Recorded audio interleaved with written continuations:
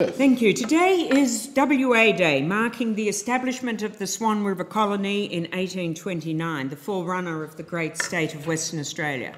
This commemoration must always be tempered by an acknowledgement of the Aboriginal people whose culture was so critically disrupted by this settlement. Our path to reconciliation of this clash of cultures has been pretty checkered.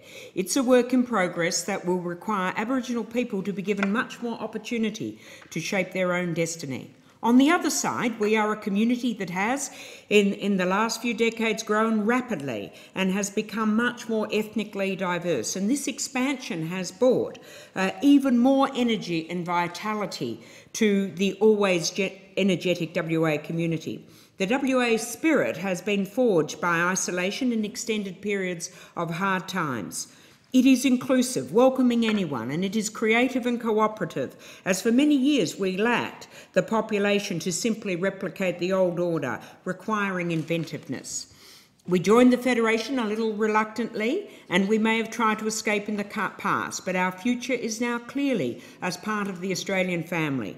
We encourage our Eastern States cousins to be as interested and open to our stories as we are to theirs, and so strengthen this shared Australian identity.